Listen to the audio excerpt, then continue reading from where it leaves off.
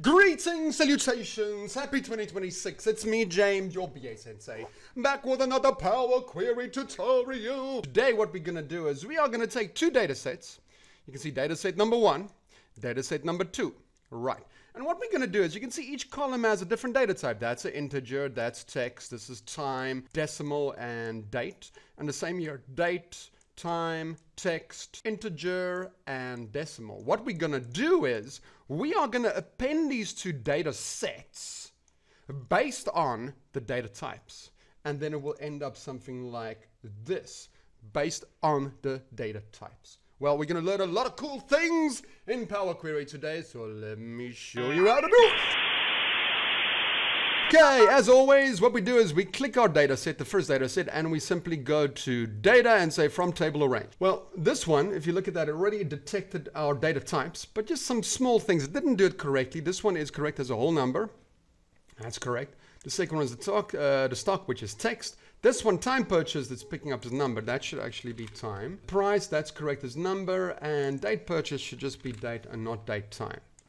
Correct. And I'm quite happy. If you look at the advanced editor, let's quickly rename it to source 1. And then that, let's call that type 1. And we are simply going to say that. And let's just quickly format this so we can see what this actually does. So it puts it out nicely. There we go. There we go. And we're going to return type 1. Okay, so now we clean that up. That's perfect. I want to do the same with table 2.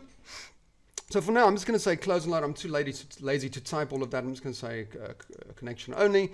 And take the second data set, go to data and say from table or range. And now that does the same thing. Let's just quickly check the data types here. That first one should be date.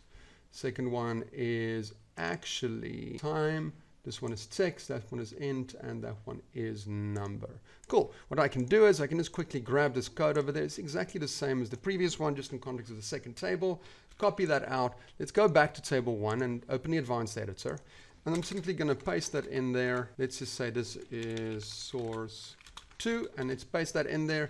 So source 2 is from table 2. That's cool.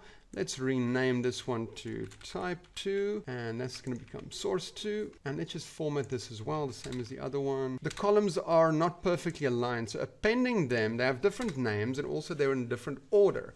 So appending them will not be conventionally possible, right? Okay. So let's just return type 1 over here.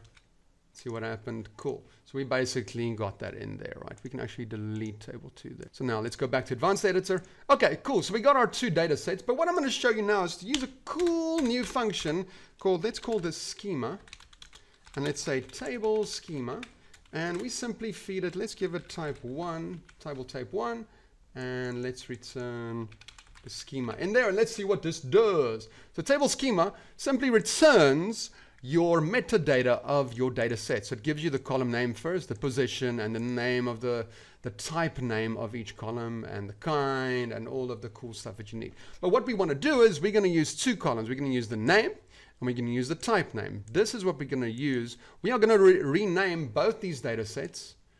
We're going to rename these columns to the actual data types. And for type 2, we're going to rename each column to the actual data type using the Table.Schema. Okay, before we can do that, so we know we're going to use that and that, but let's quickly see how rename works. So let's look at this one. Let's say I want to rename stock. I'm just going to double click there. Let's call this James stock. Click that, say insert step. See what this function does. Table, return columns, takes a table as an input.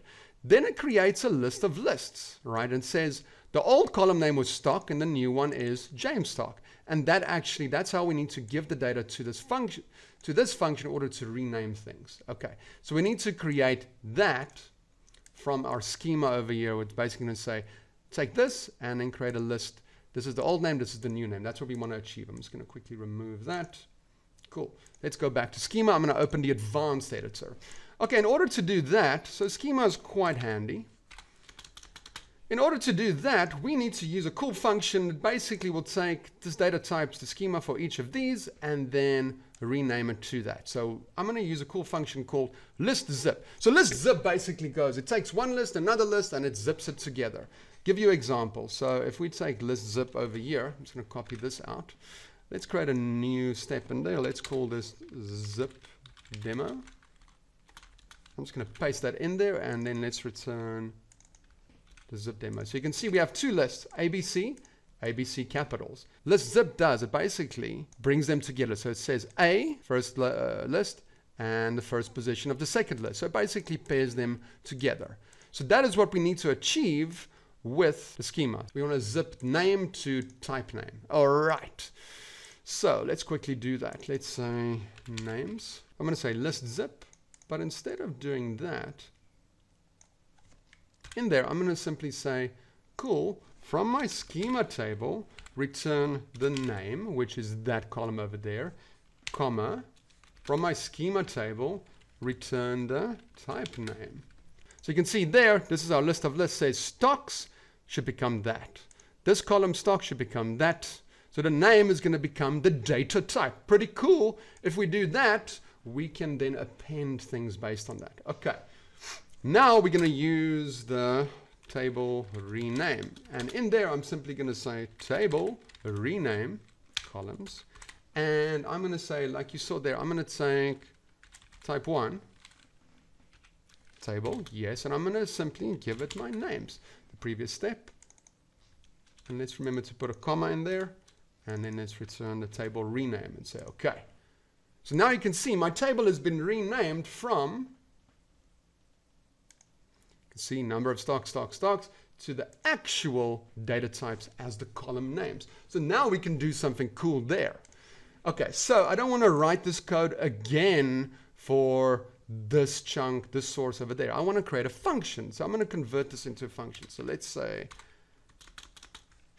schema fx for function equals, let's say, table as table. That's going to be an input. Let's do a rocket dash. And we're going to say let. And in the let, we're going to say schema is perfect, but not the type. We're going to feed that the table from the function. Names is perfect. We're going to take that from schema. And this one is not going to take from, it's going to take it from table. And the names will come from names. That's perfect. And now we're just going to say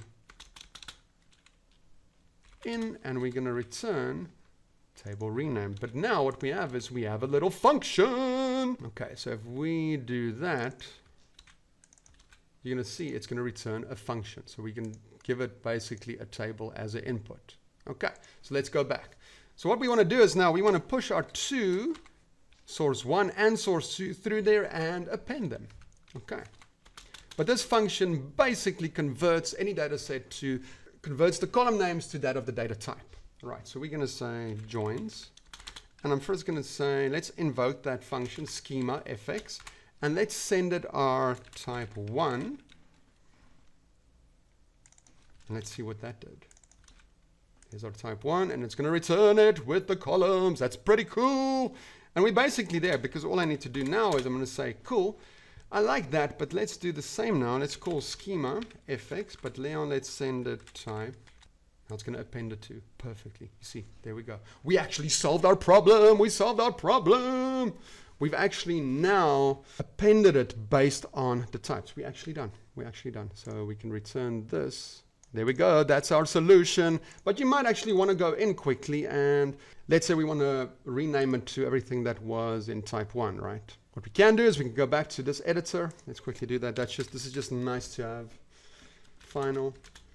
We can say table, column, names. And we can say that's from the joins. And we can say table, column, names. And that would be from, I think we said from table type 1. We want to kind of join them together. So I'm going to put them in a list. So we'll wrap them in. Now we're going to say List.Zip. So List.Zip is pretty cool for renaming things like this, right? And we're going to wrap it up.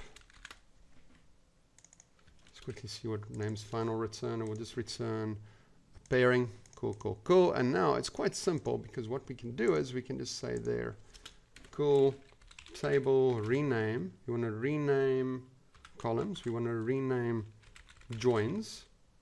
I'm going to rename it using that function there and just close it out and we say go.